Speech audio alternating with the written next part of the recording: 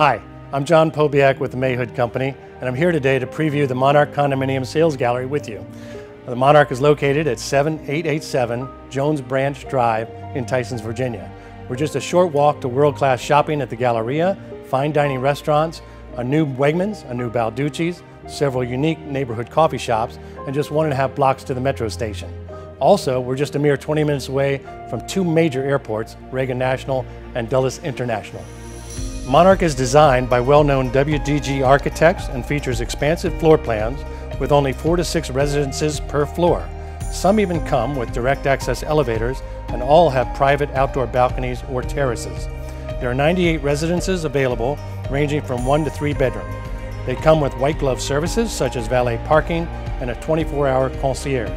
Amenities include an outdoor swimming pool, fitness center, club room, and a private rooftop dining room.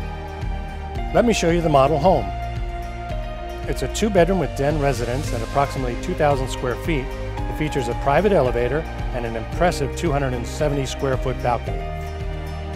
The entertaining space is fabulous, and the kitchen features some wonderful finishes such as Miele appliances, polished lacquer Italcraft cabinets, quartz countertop, and backsplash. The open space and glass curtain wall with sunshades create a very dramatic setting. The master bedroom is a generous 18 by 13, which is enough space for a king-size bed. All residences have walk-in closets, so there's abundant storage. This gorgeous bath features a double vanity with illuminated medicine cabinets.